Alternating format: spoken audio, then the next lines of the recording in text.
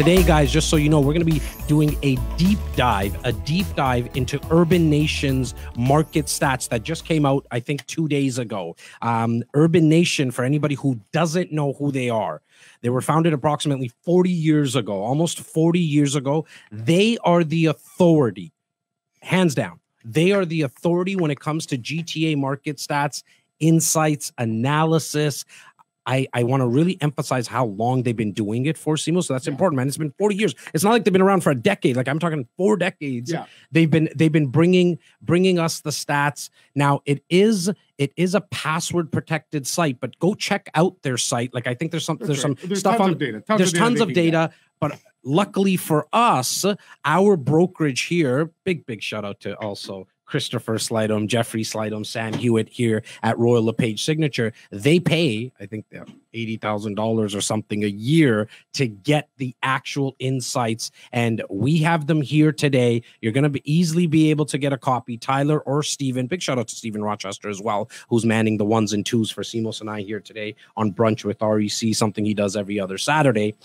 You're gonna be able to get this report. We're gonna be discussing it, my thoughts on it, Simos's thoughts on it. Very easy to get. Just text Urbanation. Text Urbanation to 647-372-0126. I think that's the number. Steven, just double check for me. Text Urbanation to 647-372-0126. You'll have the link to this report. It's a detailed report on what's been going on in the GTA market.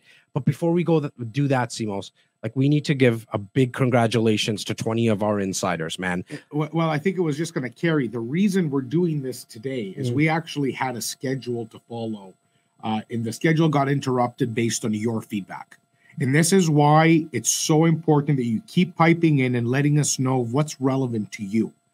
We had over 24 REC insiders in the last, 2 weeks? Well, since last brunch, so a week and a half ago, exactly 2 weeks. Yep. To put it into perspective, all these brave, all these committed, determined real estate investors initiated a deal. They made a step towards growing their portfolio once again. Many of them went into the resale income property route. Many of them, actually over 24 specifically that you're referring to, went and added a pre-construction unit to their portfolios. But all of them had key data requests. And we do nothing without data. We do nothing without data. You can lock up a property as you should, but you never go firm. You never move forward without literally analyzing it and making sure that, not that it's good, making sure that it's good for you. And it's the right investment that in your portfolio, right? And that's what we've done. We believe that's what we've done different. There is not a single client that we serve that hasn't gone through the REAP process, the Real Estate Action Plan. Very easy to set up. Just let us know in the comments or shoot Tyler an email, info@reccanada.com, REAP, which is the REC's Real Estate Action Plan. That, the request was, sorry, to finish your sentence. Sorry. And based on the entire team's conversation with every single client, they were asking for the crystal ball. Yeah. So what's happening? Are we good? COVID this, COVID that, pandemic, economy. What's going to happen? Who's going to pay back these trillions of dollars in debt? If we had crystal balls, we pull them up. Right. And I have. You know what I mean? Like I have a crystal ball. I pull it out every so often. The head is very shiny today. I mean, Steven put the lights on in here. Like it does look like a little crystal ballish up there. But until it actually starts working, we're going to turn to the experts. And as Jazzy was saying, this is a company that's been in business for 40 years, providing excellent, amazing data. Sean Hildebrand, who is the CEO of that company, is a good friend of Royal LePage Signature and the REC. Yep. And that's what we pay for. The data is one thing. The actual expert interpretation that we can rely on as your go-to for advice is what we pay for. And that's what we're going to do today. We're going to actually interpret the data. We're not going to just give you stats. We want to go deep into them. And Guys, this is Brunch with REC, where real estate conversations happen. Pipe in the comments with your questions. I'm monitoring that. I'm going to do my best to bring up as many questions. I think Stephen also let me know before we started that majority of the questions will pop up on the screen. We'll answer them. Have conversations with yourself. Start connecting with each other. Press the share button under to the right of your screen right now where you're watching. Bring in your families, bring in your friends, your neighbors, your colleagues, and let's have some conversations around real estate. I did want to go back and acknowledge again, though, our 20 people that went into contract and moved forward are in the process of moving forward with that condo launch that we did 2 weeks ago in Toronto here. We also had some people move into another condo project as well. Just a big congratulations to everyone. But what also came out of that, Simos, was the fact that some who got kind of caught up in the hype, and that happens. We've been doing this for 16 years. We've done enough events. We've done enough webinars. There's nothing wrong with being there's nothing wrong with that. In fact, I like that you know, there's a sign above my head right now that says ready, fire, aim. Get like tie up property and then do the due diligence. There's nothing wrong with that. But some of their comments were like, oh, I didn't know what your process was in terms of due diligence. And so, Stephen, do me a favor. I just put up a brand new animation. Yes, you heard it right. You know, there's a little nostalgia around cartoons around here. But there's an animation that I just put up on Instagram that actually explains our process. How do we go from 50 to 60 projects that come to this desk? How do we narrow it down to 6 to 8 of them a year? And the process is all in that Instagram post I put up in the morning. It's getting tons of shares. I think you're going to get a lot of value from that.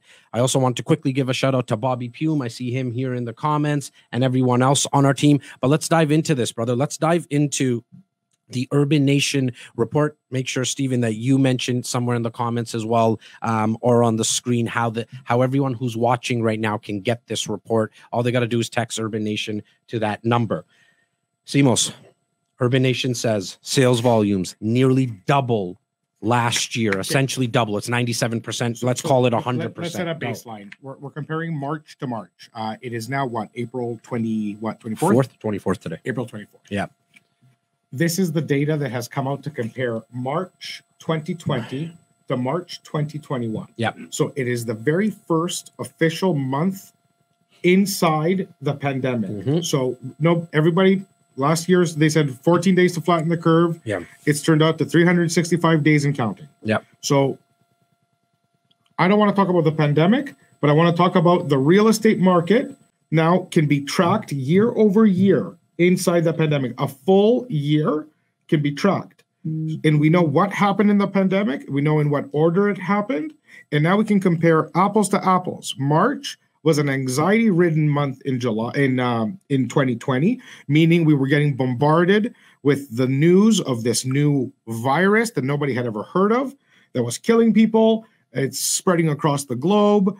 Anxiety. Chaos. Don't know what to do. Shut the economy down. You could have literally shot a cannon down Yonge Street and it would have hit no one. Right across. I mean, any of the major urban centers. Any of the major centers. So we are comparing March to March a year in. There's no argument that in March 2021, with variants and being introduced and thousands of cases again, so we didn't get better. Everything's gotten worse. But I'm not focusing around the negativity of it, but people have evolved around it. People are not lined up for toilet paper anymore. Not this time around. Not this time around. Are people respecting the virus? I believe they are. I believe our team is, our brokerage is, everyone else we know is.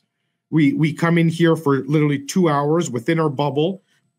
No touch. Like, everybody is starting to live with the virus. Everybody's starting to be able to stay at home, go out for the essentials.